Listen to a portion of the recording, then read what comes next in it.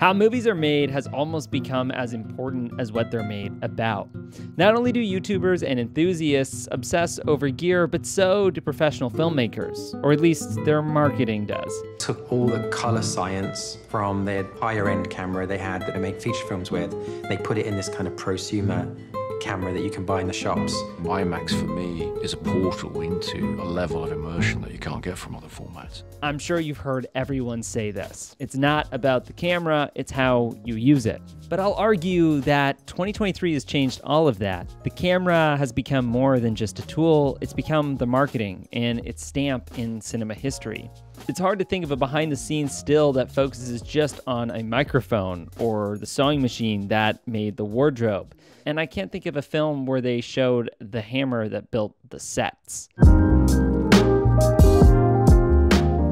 The spectacle of how a camera captures a scene intrigues the audience more than any other tool on a film set. And it's always been this way. And because of this, it feels like they've become just as important as an actor attached to the film. We sometimes go see films simply because of how they were captured and the new technology that was used. The story, setting, and other less technical innovations seem to become secondary. In 2023, we saw films push boundaries with camera technology, from size to resolution to post-production capabilities, each innovation taking the audience on a different ride narratively. From Apple filming entire event launches with an iPhone, to James Cameron exploring underwater utopias we could only dream of with state-of-the-art tracking technology. But in this video, I want to dial in on two movies that I think changed the course of how we make movies moving forward. And they did this in opposite ways. Their philosophies contradicting each other, yet their outcomes somewhat similar. This video, we're looking at the future of filmmaking and looking at Christopher Nolan's Oppenheimer and Gareth Edwards' The Creator. Both Oppenheimer and The Creator made a splash with their cinematic spectacle, touring IMAX theaters across the world and being recognized by their unique filming methods for major blockbusters. One film with the most expensive camera on the market, and the other one of the most affordable. Oppenheimer shot on IMAX and 70mm Kodak, and The Creator mostly on the Sony FX3, a multi-million-dollar setup versus a modified consumer one. Now, despite your opinions on both films, the two have been groundbreaking for how money is spent with productions. Oppenheimer, one of the highest budget biopics and dramas at $100 million, and I'll argue The Creator is probably one of the lowest sci-fi epics we've seen in recent years with a budget of $80 million. And as an indie filmmaker, this is something that really excites me. In an interview, one of the DOPs of The Creator, Greg Fraser, shares that the size of the camera broke down the budget significantly because the FX3 needed less. Now, not because it was a cheaper camera, but because the domino effect behind it made it a leaner, meaner tool for a very nimble set. We would always pick the lightest weight stuff possible. That was probably the biggest factor in deciding the camera. It definitely did have a little bit of grain to it, but that grain was visually very interesting. And, you know, the idea of having a gimbal was like, oh my God, now we can have, like, it looks like a tripod when you're still, but you can instantly find shots and then just stand still. Smaller camera meant smaller accessories, less operators, and overall a faster production. That paired with its 128,000 ISO and run and gun gimbal system made it the optimal camera to shoot cinematic documentary style, or what I'd like to phrase, hybrid shooting. Versus Oppenheimer, the camera was the production. IMAX meant a larger footprint, meaning they had less flexibility and more crew. Now, that didn't stop the cinematographer Hoyt van Hoytema lugging this like 100 million pound camera over his shoulder, but it's easy to say that the bigger camera made for the bigger production. Now, you might think that Gareth Edwards' philosophy of shooting on a small footprint would have excelled the production and made a far better film because they would have had more flexibility. But I'll argue a smaller footprint might not always be better. After watching both movies, what Oppenheimer wins over The Creator is its relatability with characters. We feel their journey. While the movie bounces around confusing timelines, its setting is in several significant locations that contain the story in something we can follow. Versus The Creator, where they filmed in over 70 locations, it has so many settings and set pieces, it's hard to follow where we are and what is happening.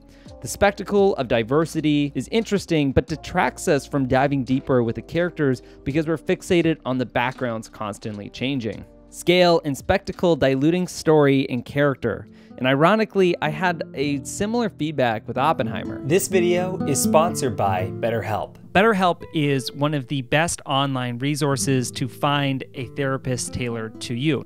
I found that there was a lot of inner workings to how I operated in day-to-day scenarios that I was just hiding or trying to run away from. And working with the therapist whom I found through BetterHelp has allowed me to understand the roadmap and blueprint to why I operate the way I operate. Sometimes we're wondering what we do, why we're doing it, when we're doing it, and going through therapy is the best resource to understand who you are. Basically, after you've signed up with BetterHelp's offerings, they link you with a therapist within a few days. And it's tailored to the preferences that you've put in. If that therapist doesn't work well with you, you can just opt out and go for a different one until you found the one that works with you. There's no strings attached. You have live one-on-one sessions that you can do through video chat, phone call, or even text message if perhaps those other options don't feel comfortable for you. I highly recommend this process, and if you want to take a look at BetterHelp and have some of the growth that perhaps maybe I've had in this last year, you can go on to BetterHelp's website, which you can find a link to in the description below, and get 10% off your first month. Right out of the gate, I think Oppenheimer was incredible. And after watching it multiple times, it makes its way into being one of my favorite Nolan films. But shooting an entire drama on IMAX felt like overkill. Like when we saw it in IMAX, like many, I sat in the wrong seat, making the film almost uncomfortable to watch. The best part of it wasn't even the visuals, it was the sound design. When I saw it the second time, I watched it in a smaller theater and absolutely loved the experience. And while I lost some of the spectacle of IMAX, I gained the most important part of the film itself, which was storytelling. And there's something to be said about scale versus scope and story versus technicality. And in some ways, it feels like the filming formats should have been shifted. The sci-fi epic being shot on an IMAX and the courtroom drama shot on a smaller camera, like the FX3. But I think this is what makes these two different philosophies of filmmaking so fascinating and why this will change the trajectory of storytelling moving forward. Fans, filmmakers, and enthusiasts focus on cameras, always. Even our cell phones have pivoted to being higher resolution cameras than anything else. So it's not surprising that Nolan's new film markets the spectacle of IMAX over the insane sound design or production design.